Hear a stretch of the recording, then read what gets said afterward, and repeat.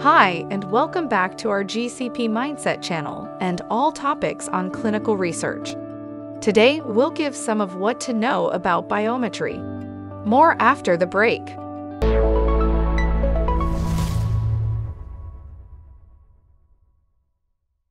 To understand a clinical trial, and especially study design, every clinical research associate should at least know some basics of biometry.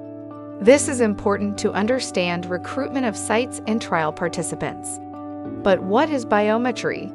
Biometry or biostatistics are the development and application of statistical methods to a wide range of clinical trial topics.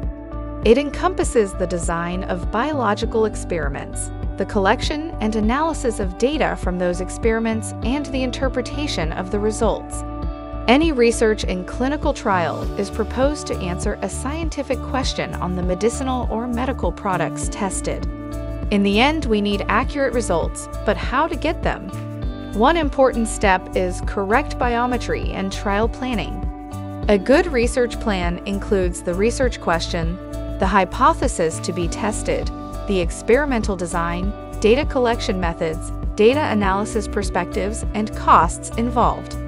It is essential to carry the study based on the three basic principles of experimental statistics: randomization, replication, and local control.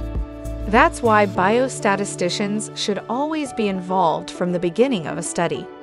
They ensure that not only the sample size, but also the hypotheses and objectives, definition of analysis sets, and statistical models to be used, as well as the specified trial design, ensure the highest degree of confidence in the desired outcome right from the onset of planning. Many trials benefit from a well-thought-through database setup and from providing statistical input to the risk evaluation of the trial, to ensure all risks to the trial evaluation are well understood, monitored from the beginning. Biostatistical modeling forms an important part of numerous modern biological theories. For example, from the beginning, genetic studies use statistical concepts to understand observed experimental results. Some genetic scientists even contributed with statistical advances with the development of methods and tools. In short, medical biometry and biostatistics is the science of modeling and analyzing quantifiable biomedical processes and phenomena. Biometrics deals with the planning and evaluation of empirical studies and the mathematical modeling of connections in medicine. So much for today on the topic what to know about biometry. We hope that we could give you some interesting information and look forward to see you next time.